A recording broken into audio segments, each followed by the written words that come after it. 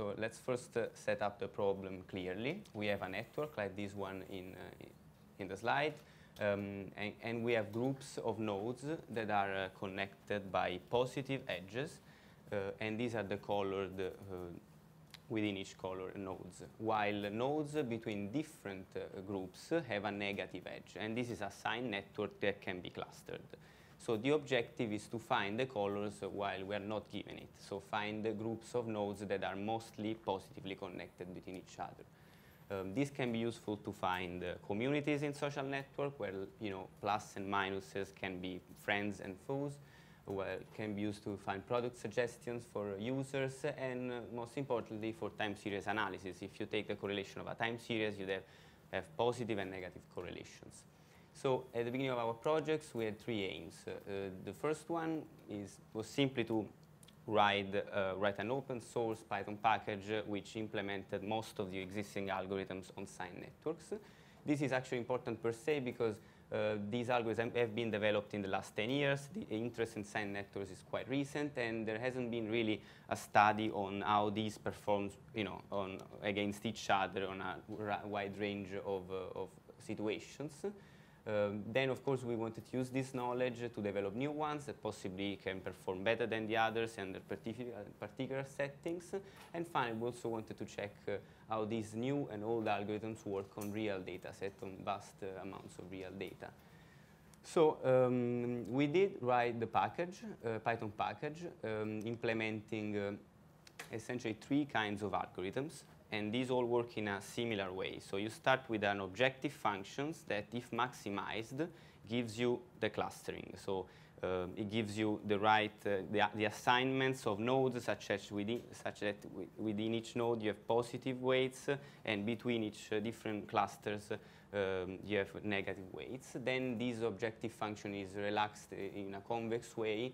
So the constraints are relaxed either to obtain a spectral algorithm, so you just use the eigenvectors of a matrix, or a semi-definite program, or a generalized eigenvalue problem.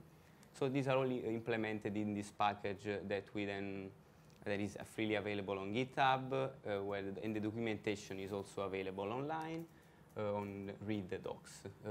Well, there is still a lot to do on making the documentation really useful, but at least it is already set up. It's just a matter of making some tools for automatic documentation generation work that at the moment don't work.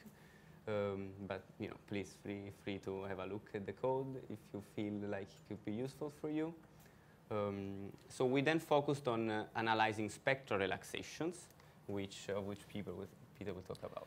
Yeah, so most of the algorithms we got implemented are in some way spectral, so we'll give a quick overview of how the spectral method works for clustering. You start off with some kind of matrix which contains the information you need about your graph. So the simplest one to take is just the adjacency matrix, and in the case of Sine graphs, that's going to have, it's an n by n matrix, it's going to have ones where there are positive edges and minus ones where there are negative edges. So you can just take that matrix, or you can take some kind of Laplacian, which in this case is you take a diagonal matrix of degrees, and then you just subtract the adjacency matrix. And there are various other things you can do, or normalizations of those you can take, but it's going to be one of those basic kinds usually. And once you've got your matrix, you can just find your top k eigenvectors, kind of covering up a bit there, because for adjacency matrix type matrices, you want to have the eigenvectors with the largest eigenvalues. For Laplacian type matrices, you want to have eigenvectors with the smallest eigenvalues. I'll call them both top eigenvectors. And you can think of these as like relaxations of indicator vectors for the best k different ways to cut your graph, because that's what you're really looking for. And you can solve this problem, find these eigenvectors computationally. And if you list these out in a matrix, then that's giving each node k different coordinates, one for each eigenvector, which maps it into Euclidean space. So you get some kind of map into k-dimensional Euclidean space, and then you can just use a clustering algorithm that works on Euclidean distances, such as k-means. So we've got an example here. This is a graph. It's randomly generated based on a model we're going to see in the next couple of slides. And there are two planted communities here. There's the squares and the circles. The blue edges are positive. The red edges are negative. if you look into that mess somewhere very closely, you might be able to notice that usually there are blue edges between nodes of the same type, so the same shape, and red edges between nodes of a different type. There is some noise, so it's not always the case, but it's sufficiently the case that we should be able to recover the two different communities here. So we're applying spectral clustering with k equals 2. That means we take, say, the adjacency matrix, take the top two eigenvectors, and if we then plot a graph where this is just the coefficient in the first eigenvector, that y-axis is the coefficient in the second eigenvector, what we should find is that the points separate out nicely so that any Euclidean clustering algorithm should be able to tell us that there are two groups here and those are the communities in the graph. Okay, so that's pretty much how all of the spectral algorithms, which are really all the algorithms we'll talk about in this talk, work. The only real differences are what matrix you take at the start. And there are a couple of other things which we'll talk about later, but that's the gist of it. So I'll pass back to you, Aldo. So Peter was describing this synthetic model that in which you have planted communities. This is in general called the Sine, the stochastic block model. You have n nodes, you have k colors or clusters, and you have a c that is the mean degree, so the mean number of people that each person in a network knows. And eta is the probability of having essentially a negative edge within a group or a positive edge between different groups. So it's the noise, the dominating noise. So if we then plot the score, the recovery score of the algorithm of standard clustering algorithm, like the one based on the adjacency A, the Laplacian is L, the symmetric Laplacian is L sim, and B and C, these are the most famous spectral clustering algorithm for Sine networks. Then, of course, with noise going to 0, you have perfect recovery. Now, this is a scenario for which we have many communities, K is 21, and we found this to be a particularly hard scenario for standard spectral clustering. And also the case for which C is very low, so graphs that are very sparse. Essentially every node is only connected to two other nodes in a network, in this case of 10,000 nodes. This is also quite challenging, and even though the theoretical threshold is above 0 for algorithms like based on the adjacency, this can be calculated analytically, the algorithms fail because they become dominated by noise. Essentially becomes so strong because essentially you find results in which only one node is clustered singularly and all the rest is in the rest of the cluster. So, so we will focus on this setting and on these four algorithms because we found those to be where the most, the greatest improvement could be achieved, in particular on the algorithms that we developed. Yeah, so I'll start off with, this is one of the existing methods, the Sine Laplacian, and then I'll describe what we can do differently to improve performance in those cases where it fails. So it's just a spectral method, as I was talking about on the previous slide. And the matrix we take is this L bar, which is just, A there is the adjacency matrix, and D bar is just the degree matrix if you ignore the signs of the edges. So you just add up the absolute values of the edge weights for each node, put that in a diagonal matrix, that's D bar. So yeah, and then that equation is just the equation you solve to find the eigenvalues, and from there you do the same stuff that you did before. So firstly, when the graph is very sparse, the problem with this is that it's very sensitive to outliers. So if the graph is sparse, you often get nodes with particularly high or particularly low degree, and they throw everything off, right? This often will put them in clusters on their own, which is not good. So there's this slightly different matrix which we can use called the beta Hessian or the deformed Laplacian, which takes some parameter r and basically mixes around the ratio of those two matrices A and D bar, and also adds some multiple of the identity along the diagonal to regularize the matrix, which means it's less sensitive to this noise. So there is some justification for doing this. It comes from statistical physics, so it's basically magic. That's all I really know about it. So that works quite well when the graph's very sparse. The other case, when we have a lot of communities, the issue there is that if we take a lot of eigenvectors, our eigenvalue gap gets smaller and smaller, and eventually the noise kind of overrules our signal and we start getting useless eigenvectors. So there's this generalized eigenvalue problem formulation, which was proposed by our supervisors that we developed during the project, where instead of adding together your positive and negative edges at the start, taking a Laplacian, you take Laplacians of the positive edges and the negative edges separately. So these are just normal Laplacians, but you just take the positive edges, compute a Laplacian, take the negative edges, compute a Laplacian, put it into this only slightly more complicated formula, and there are numerical solvers that can find eigenvectors, eigenvalues of this generalized eigenproblem. And this turns out to perform better for larger k because basically you're preserving more information here. You kind of destroy a bit of information by adding together your positive and negative edges when you're taking eigenvectors and eigenvalues. So that's one thing we can do. The other thing we can do is, so the standard spectral method works well when k is 2. So why don't we just reduce to the case when k is 2? So we want more clusters than 2. We run an algorithm that gives us some clusters. And these clusters aren't perfect. We want to improve them.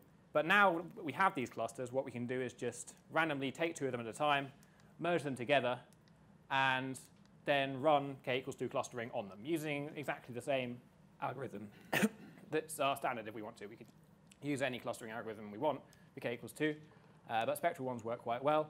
And we can just repeat this, right? And if we improve the clustering within just the 2 clusters we're looking at, then we've improved the whole clustering.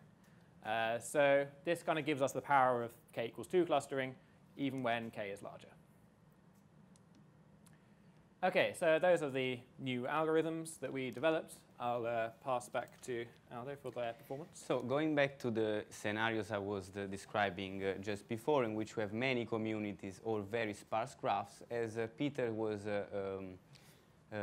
suggesting, we see that, OK, H, which is the beta Hessian, doesn't improve in the case of having many communities, because it is based on the Laplacian. It is just a deformed Laplacian, so we don't expect to be able to overcome the theoretical threshold for the Laplacian and the adjacency.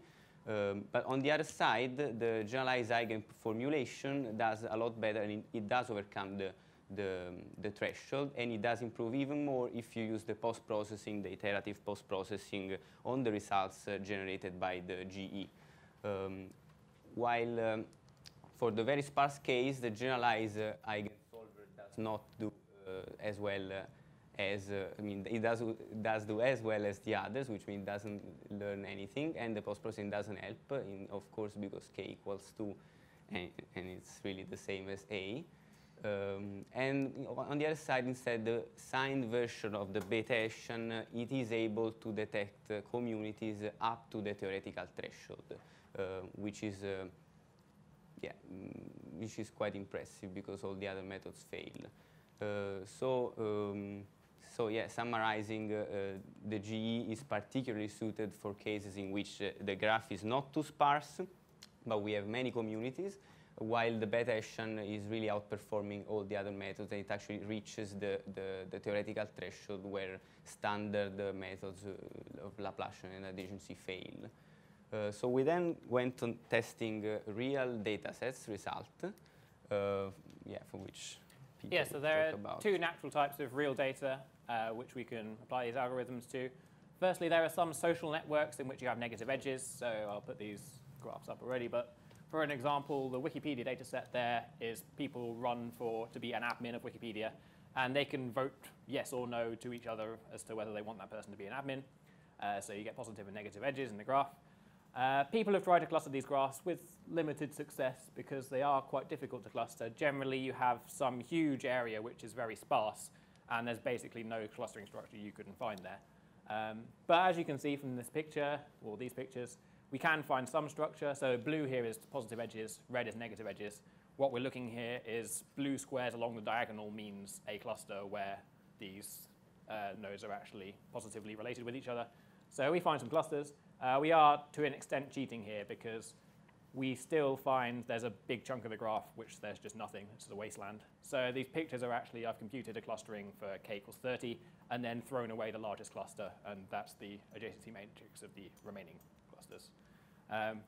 But you can definitely see there is some structure there.